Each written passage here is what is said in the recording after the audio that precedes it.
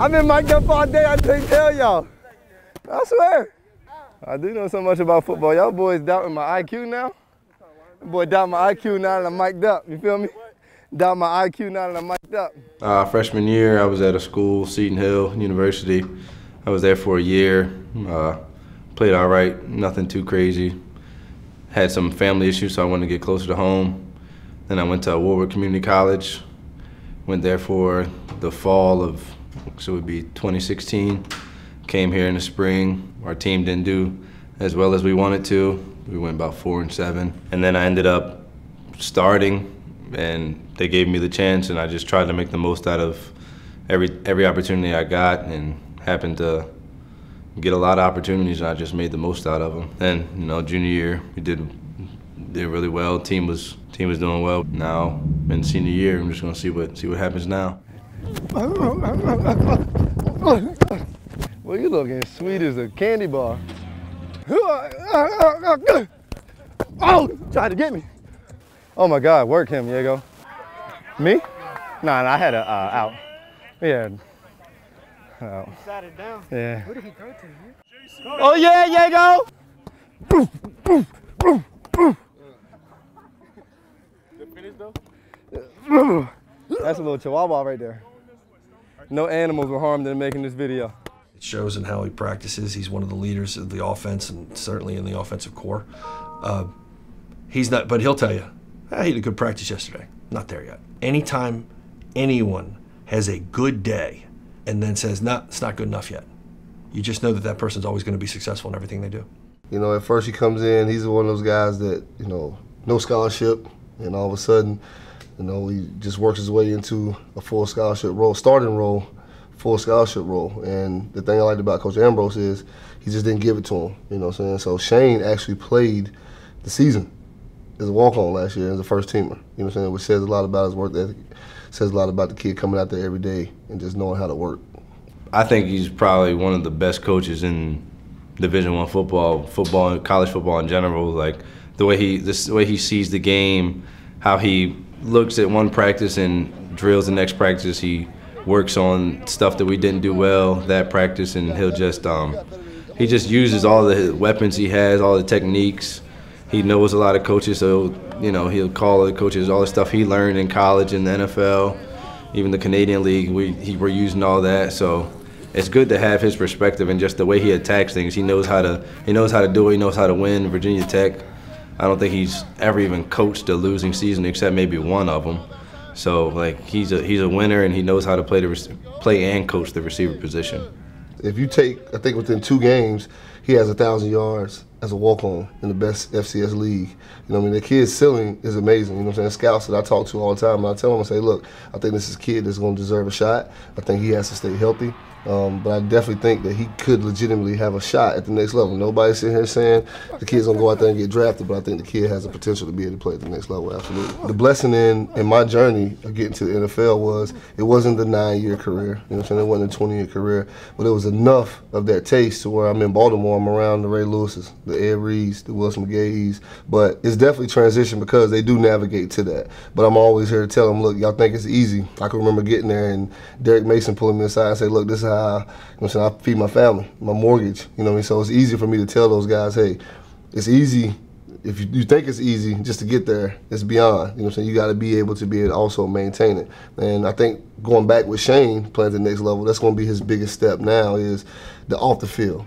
And not to mention the study, the time that you be able to put in to be a professional football player. A lot of people think it's easy. Ray Lewis used to always say it's like 2 candles burning at the end. You know what I'm saying? The football career is burning. What are you doing with your pastime? Let's see if you can burn fast. So I love the opportunity. I'm right back in my backyard again, back in Baltimore. And Coach Ambrose giving me this opportunity to be up here and be able to share my journey and share my story with these kids, man. It makes coaching that much easier, absolutely. Oh, boy. Oh, boy. My Lord and Savior, Jabbar Christ. The room is amazing. It's just like everybody in there, you all have strengths and weaknesses, so you like look at the guy next to you and you're like, you can help him, like what can he work on? He can come back at you, like what you can work on. And everybody in there, it's like, it's no drop off. Like everybody's good players. I just happened to get more chances last year, so, but like there's guys like Caleb Smith that he's unknown right now, but he's a really good guy. And Ryan Rutkowski, there's so many guys in that room that can play, and they're going to show up this year a lot that haven't really got the chance, but they're going to get the chance this year, and it's going to be just that room. Just there's so much depth, and there's no drop-off in talent. It's just talent all around the room. Put this on camera right here for the hard knocks. We're going to talk to Gillette real quick. Gillette getting burnt real quick. Look at him.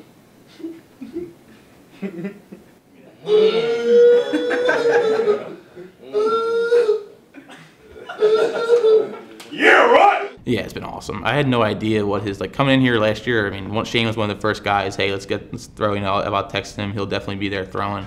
And his work ethic is crazy, it's something that I noticed. And I had no idea about his story until I sat down and started to know him. And I was like, man, I think you're a little bit crazier than I am. His journey to get to here is different. And the things that he's been through, I think that's why me and him have a great relationship. We're just really good hard workers. We're grateful for being in this position, and we live together now, so we're having fun. But we hope to have a lot of fun on the field too. There's a trust level that is gained through the crucible of the game, that I know I can count on this guy. And the good teams are the ones that you can count on these guys all the time. Their relationship is special because they truly do. Shane will realize I'm not open in the moment, but I'm getting open, and he's trusting Tom's going to put the ball where it needs to be ahead of time. Same thing conversely. Tom realizes that Shane's not open, but he's going to be, and he puts the ball there before it ever happens. That's trust, and it comes with a bunch of hard work that happens when you guys aren't watching.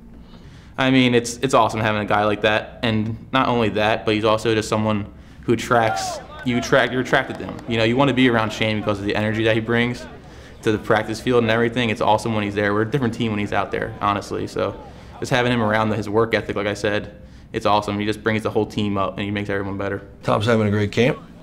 He's taken what he's done last year and improved upon it. His overall knowledge of what we're doing, why he's an incredibly intelligent guy, is on a different level than it was a year ago. He's still the same passer, he's still the same athlete, but he's taken the intellectual part of the game and kind of raised the game, and therefore he's raising the game for everybody around.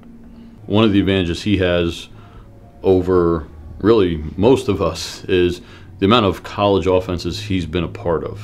And a lot of times you think of that as a negative, you never really get, in phase with one particular offense or whatever, but he has taken he's taken the best out of those different, situations, and he brings them to us every day. He was here last year, and I knew he had an impact on our offense with the running backs.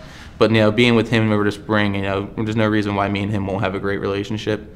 The relationships that you build with coaches and teammates over a season, the ups and the downs and the struggles that you go through, even in camp, you get a different bond. So I think that me and him will have an awesome relationship. We already started off really well in the spring, and I think he has a really great understanding of football. He has an awesome understanding of drop back, quarterback, which is awesome because I think it's going to really help me. And like I said, just pick his brain and take things from him that I can use for myself. He comes out and he competes and pushes himself every single day, whether it's in 11-on-11, one-on-ones, individual. When we're an individual, he is competing against himself. So someone that has that competitive nature about them, I don't see there being a ceiling on them, because they're never going to accept that. He's not going to accept that. He's the most competitive person I've ever been around. I can't be any more grateful for what Towson and Coach Ambrose have given me, the ability to go out there and play and kind of get back to what I did in high school. It's been a lot of fun. There'll always be a spot in my my mind of Towson and how much I love it here and how much I'm grateful for them and the opportunity I got. What would you have said if Tom was not in the room? I hate him. I don't like him. He thinks he's funny. He's not. He calls me short a lot. I'm 6'2". He doesn't get that. That's about it. And he always tucks in his shirt. I don't like that. That's about it, though.